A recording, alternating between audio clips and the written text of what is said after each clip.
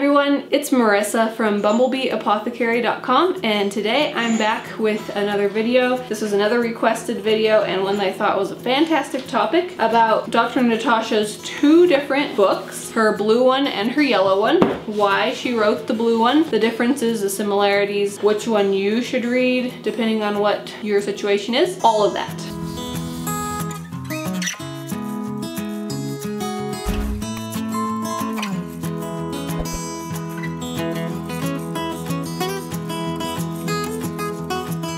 So Dr. Natasha originally wrote her Yellow Gaps book. This is actually a second edition. I believe that she wrote the original one in 2004 and the expanded, updated one came out in 2011, and then this blue one came out in 2020. So the yellow one, the very first yellow one that she wrote, did not include the introduction diet. She developed that a little bit later as she saw how people needed a little bit more intense, deeper gut healing, quicker sealing of leaky gut, that kind of a thing. And so that's the main reason for the second edition of the yellow one, is introducing the introduction diet. And it also is expanded a bit, offers more information, more questions answered, covers more. So if you're looking to get the yellow book, make sure that you are getting the newest edition that is revised and expanded. Now, what is the difference between the two, and why did she come out with the blue one very recently? That is a fantastic question. The easy way that you can think about it is that the yellow one addresses the mental side of things, the psychological side of health. The blue one addresses the physiological side, and that's reflected in their names, gut and psychology syndrome, and then gut and physiology syndrome. So the protocol is the same, the diet is the same, which is the neat thing. The gut influences our health in so many ways. It's like the foundation of our body's health, and I think that's so amazing and fascinating. So the diet and protocol and everything that you do are the same, but there are, you know, angles and different things to focus on depending on what you as a person are dealing with. Some people's health problems tend to be more mental or psychological, and some people's tend to be physical. So the reason also that she came out with the blue book is that you can see that the blue one is a lot bigger